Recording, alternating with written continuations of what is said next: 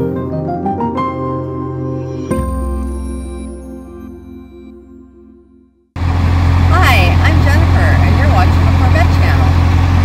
everybody, welcome to the Corvette channel. My name is Scott, and today I get to do something I've been wanting to do for a long time, is put in my Swisstrax flooring in my garage. I'm happy to announce that Swisstrax flooring has decided to sponsor the Corvette channel. Let me tell you a little bit about them. They're located in Indio, California, and they supply flooring to some of the largest automotive associations in the world. They supply the flooring from NASCAR, Barrett-Jackson, and Mika Mocctions, just to name a few of them.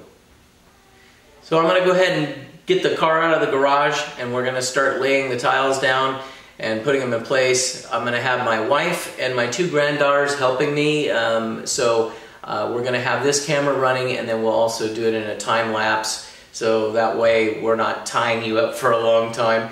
But it looks like it's going to be fairly simple to do. So just sit back and watch. Thanks.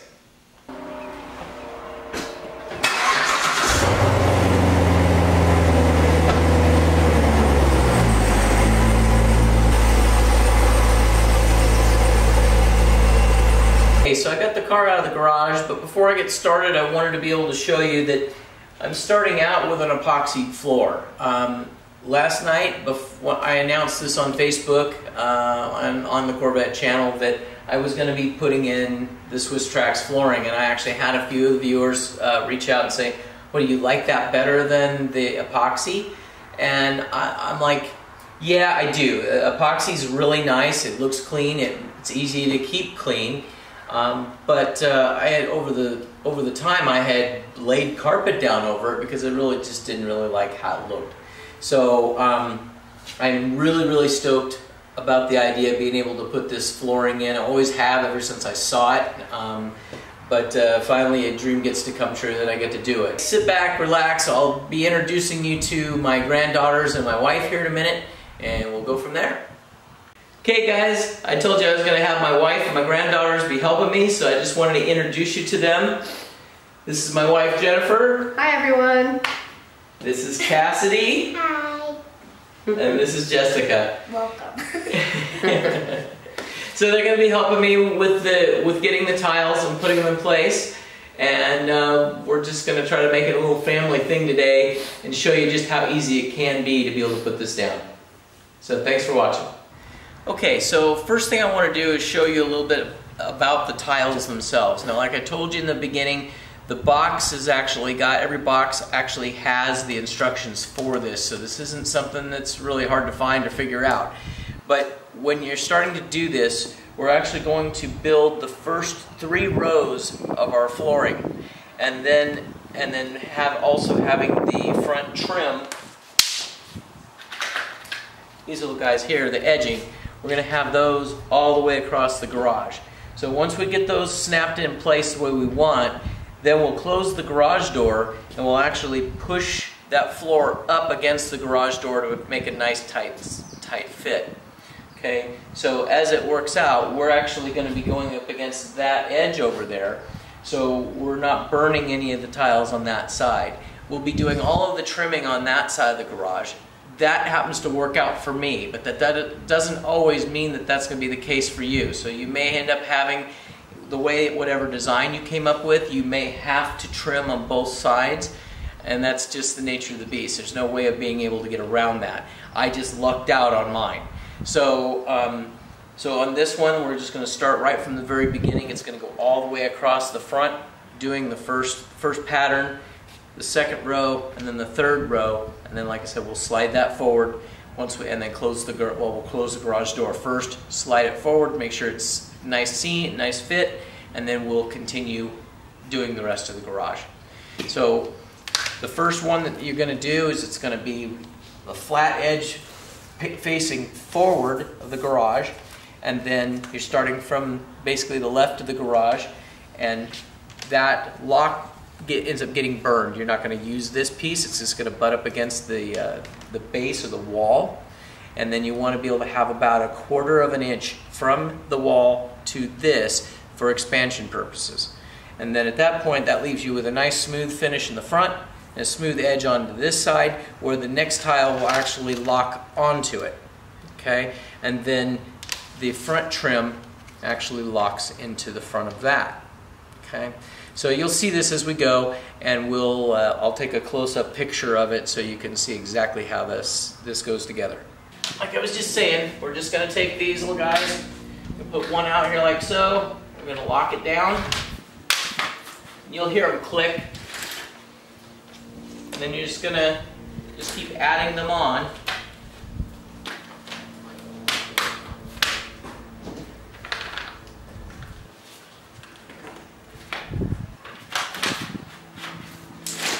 It's going to basically go right into that corner on this particular one. Now, like I said, you may have to, based off of your garage, you may have to make a different change. Now, one thing I didn't mention, which I should, is that once you get your garage all emptied out, best you can, you want to make sure that you've swept your floor and got it cleaned up underneath. So it makes it just, you don't have any debris underneath there.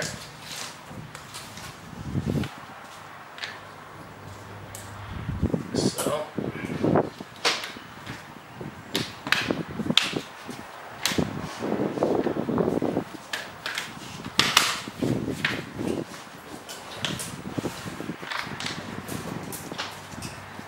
let's see here. And this one goes like this.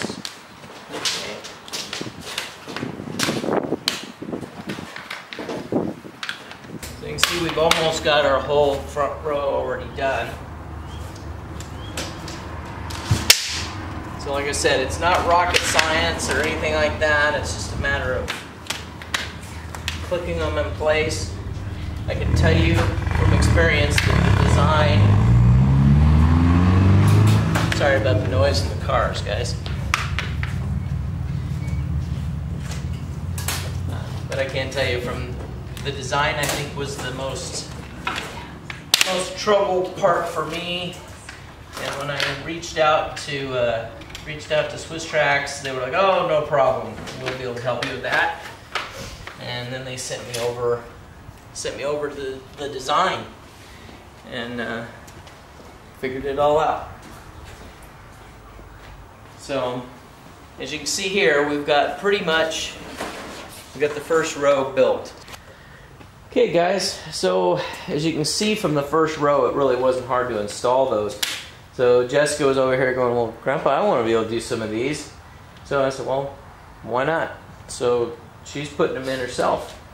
So if you guys have a granddaughter, you know, that you just want to put them to work, you can do that, and you can sit back and have a cold beer.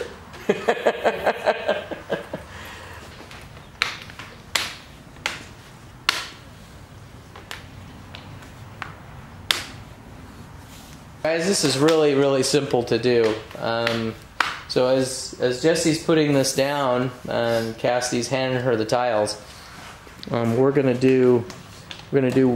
complete this row. We're gonna do one more row, and then at that point we're gonna go ahead and close the garage door and get the tiles aligned just perfectly, and then that way we can go ahead and move it all the way back.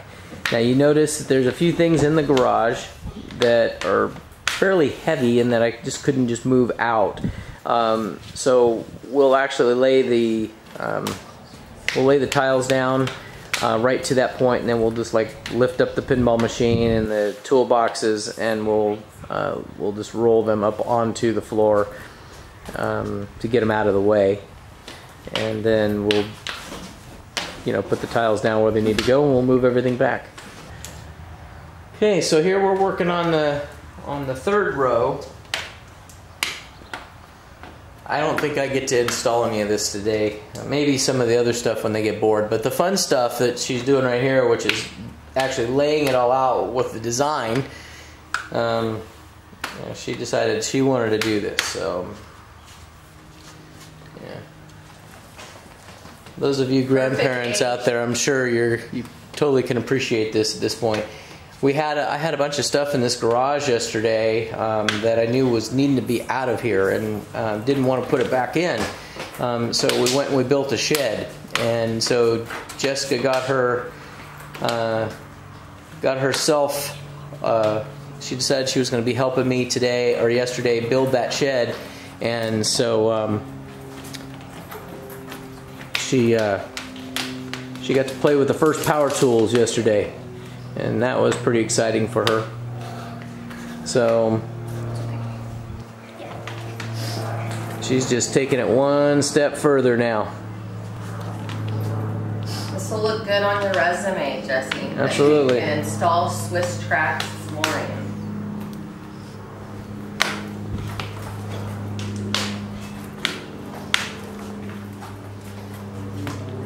Cassidy is the good little helper.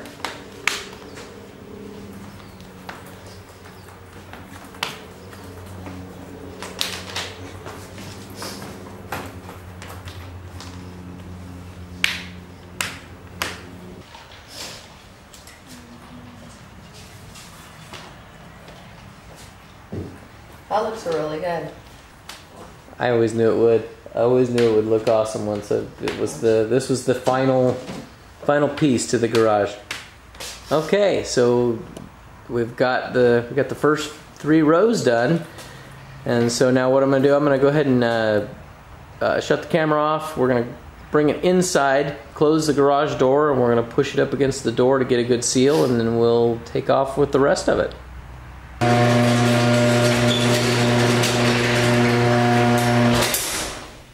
So something I wanted to point out, when we laid this down, we actually got it pretty darn close, and it looks like the builder on my house actually got the thing right. A lot of times this track will actually be inboard more, and you'll have to trim around that to be able to get this edge. Now, right here is right where the little bit of a ramp is, where it tapers down. Right in this area here, and this is exactly where you want these trim pieces to go. Okay, so guys, what we're getting ready to do here, the girls are going to take up the center. Jennifer and I are going to do on the outside edges, and we're just going to ever so lightly just push the floor up against the garage door to get rid of the gap, so we have a nice seal, and then it's up against the footer up in the front of the garage. So, okay, guys, just go ahead and push. Just that little bit, we get it? I think we did. Okay. And it looks like that went fine. Looks like we're there. Okay. So we had gotten it pretty close in the very beginning, but it just needed a little snugging up. Okay, so now we can open up the garage door and get some more light in here, and we can start building our floor. So I wanted to point out here that you want to make sure that this gap, that you have at least 1/4 of an inch gap here for expansion. So what I did, it was right up against the footer there, and I just, with not standing on the floor, I just took a screwdriver and I just wedged it out just a little bit to be able to get that little bit of a gap.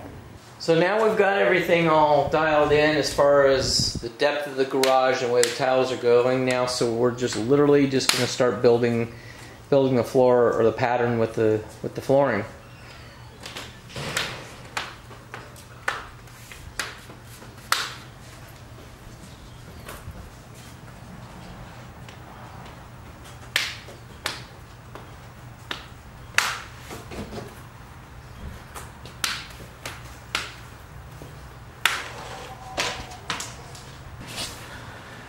So as you can see now, Cassie's getting used to doing it too, so she's having a good time with it. This is really not hard, as you can see. I have laid like a whole, 10 tiles, I think, in the very beginning, and the rest of them the girls have done. So those of you guys that are going to want to do these in your garage, just have your granddaughters over for the weekend, and they'll be able to take care of it for you.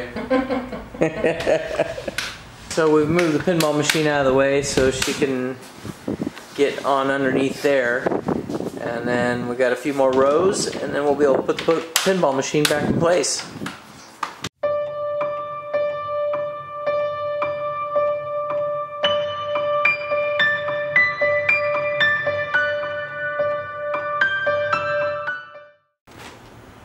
So I kid you not, guys, I can't get a chance to even put any down. She likes doing this that much that she just wants to keep doing it. So, and that's okay. She's having a good old time. She's only got this row to complete and one more row, and then that'll be the end of the red, and then it'll start closing off and creating the square in the center. So the floor's going together really fast. So as you can see, guys, we're coming down on the back row here, and the gap is going to be just a little bit less than a full tile. So this is the last row that the girls are just going to be able to snap in place. What we're going to have to do after that is we're going to have to start cutting them so to fit them in. So it will take a little bit of work on the very back part of it and on this one side, but for the most part, it's gone very quickly.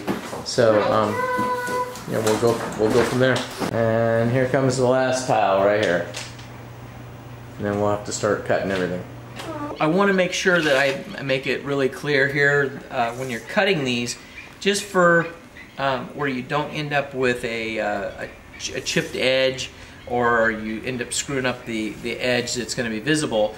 You want to take and use some sort of tape, and I use a blue masking tape. You can use anything, but you want to put that on the edge that's actually going to be cut. What that'll do is that this side might actually get, the plastic might chip. This isn't the piece you're using. The piece that we're going to be keeping and using is this piece, so it's going to protect that edge, and it's going to be nice and clean when you go to install it.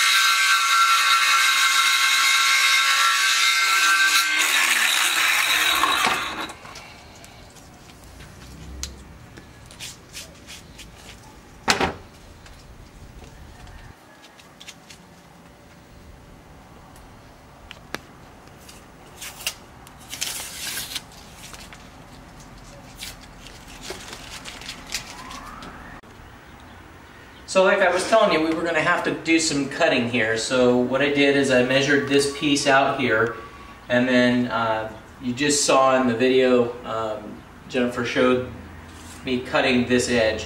So we cut this edge off here for the depth, and then we cut around here for this cabinet. So this should go right in, and at that point we'll be able to go all the way down the rest of the tiles up until we get rid of this footer piece, and then we'll have to change our dimension. But I measure each one of the tiles as we go, so you don't end up with these big jagged marks all the way around. Okay, so all I'm doing here is I'm just going to lift the edge of the tile up here. I'm going to put that in there in place where I've cut it, and we're going to lock it in place.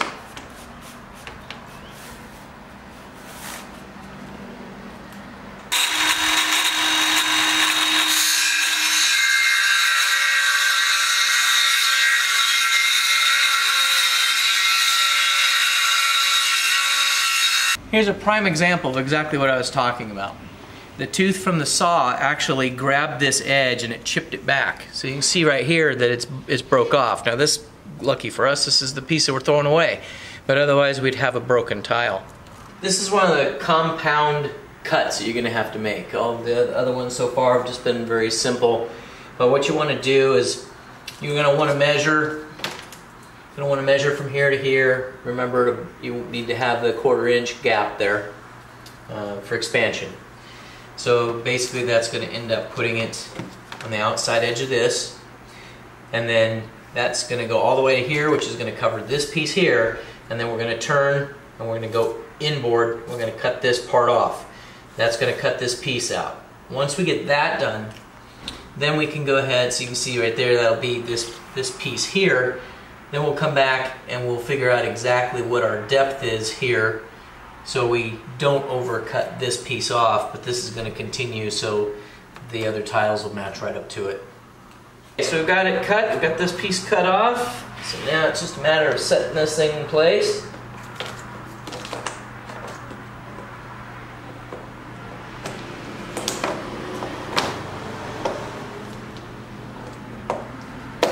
Like that. Tucked in there like so.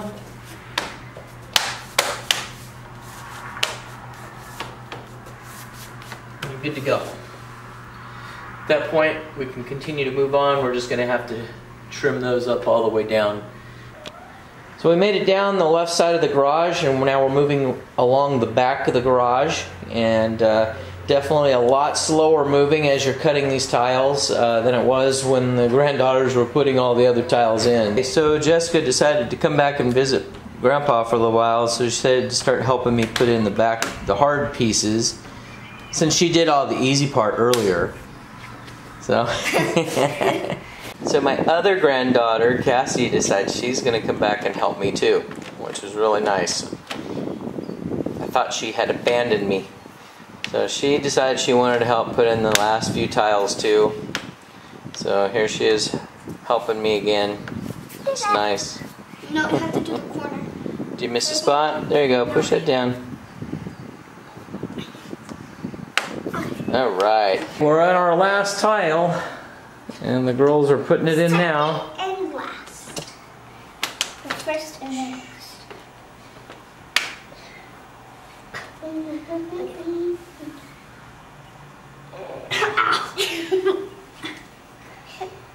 Okay.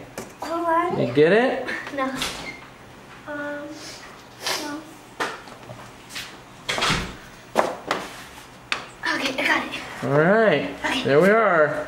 So guys, hopefully you found this entertaining and that you can see how easy it is to install these floors, and you can have your grandkids or your kids help you do it. Hopefully that appealed to you guys. I had a great time doing it. I was going to make this a little serious video, but once the girls jumped in and wanted to help, I just couldn't help but resist that I thought this would be really cool that I showed this off to you, that the kids can help. I want to take this time to thank Swisstrax Flooring for sponsoring the Corvette channel. They've been courteous enough to be able to allow me to give you guys a 10% discount off of your flooring, and all you need to do is mention the code Corvette channel when you call in to do your order. Check out their website. They've got plenty of different ideas and designs on the website, but they also have a design tool that you can figure out exactly what you're going to need and how you want to lay it out. And if you are having a problem with that, feel free, you can call them. They will help you with the design. They're great people, and you'll enjoy talking to them, and they'll help you along the way. So again, Swisstrax, thank you for sponsoring us, and you guys all have a good night. Thank you for watching the Corvette channel, and don't forget to subscribe. And don't forget to hit the bell.